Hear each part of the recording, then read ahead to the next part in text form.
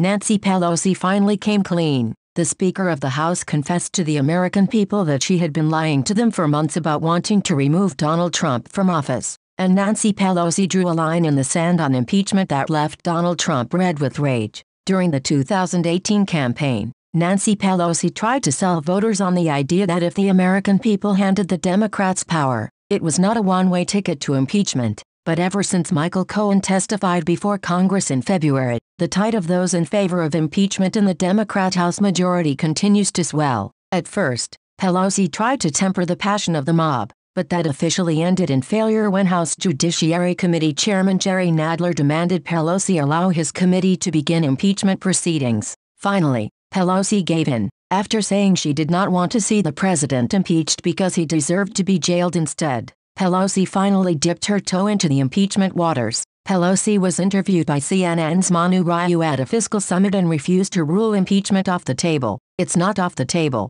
I don't think you should impeach for political reasons, and I don't think you should not impeach for political reasons. It's not about politics. It's not about Democrats and Republicans. It's about patriotism to our country. It's about upholding the Constitution of the United States. If in fact the executive branch can say you can never have oversight over us, you have destroyed the system of checks and balances, which is the wisdom and the heart of our Constitution. And if you go down that path and you look to the Bill of Rights and the assaults they make on the press, etc., then you are undermining the Constitution, not honoring your oath of office to support and defend. Pelosi began, and part of all of that is, again, our responsibility, our oath of office. And what is appalling is the lack of respect for the oath of office that the Republicans in Congress, in the House, and in the Senate have for their own oath of office to strengthen the institution in which they serve. She added, "It's not about Congress, it's about the American people. We're representatives of the American people who deserve to know the truth,"